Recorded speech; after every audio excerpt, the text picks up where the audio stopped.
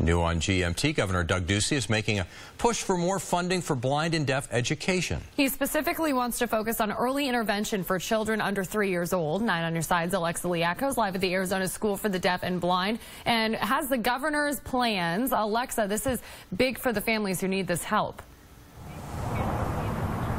Well, Sam, and then the number of families that need this help has been growing so much over the last few years, 70% increase in just the last 7 years. So a big need. Governor Doug Ducey says he wants to hire 21 more teachers for early intervention for deaf and blind children and their families right now across the entire state of Arizona, working with State School for the Deaf and the Blind. There are only 17 teachers covering our entire state. So Governor Doug Ducey says it's just not enough. Now, what these teachers would be doing is making in-home visits to children and helping them learn the skills they need to either learn Braille or sign language. Right now, kids in rural areas are only getting about 1 visit a week, and kids in more urban areas getting about 2 visits a month and 1 visit a month for those rural families.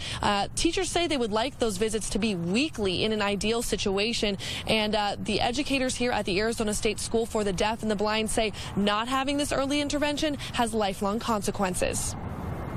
And by the time that they get to kindergarten, if they are so far behind in terms of their fine motor skills or their language acquisition, you can't get those early years back of cognitive development.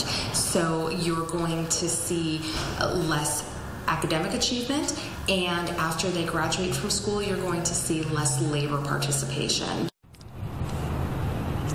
Now, there is a new bill that will be introduced to the legislature in January to get those 21 new teachers, and Governor Doug Ducey says he is hoping that will pass. And the educators here at the Arizona State School for the Deaf and the Blind here in Tucson say if it does pass and that funding becomes available, they are immediately ready to start hiring more teachers and getting them out to those families in need. Pat and Sam, back to you.